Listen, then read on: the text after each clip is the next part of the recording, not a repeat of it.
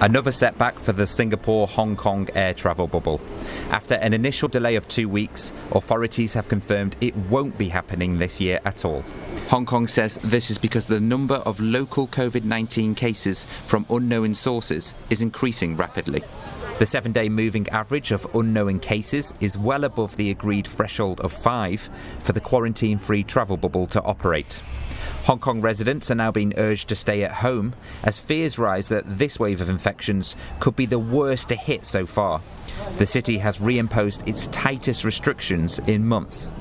We are now closing everything, almost everything, except the restaurants because they are meeting the daily needs of the people. We are allowing a little bit of gym activities because people need this sort of thing to keep themselves healthy, whether it is physically or mentally.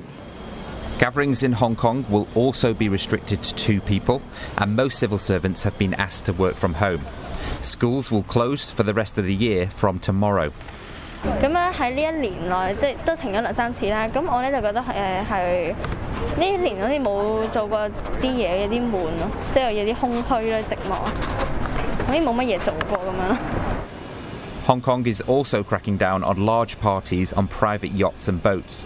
There are worries parties will be moved offshore now that nightclubs and party rooms have been shut.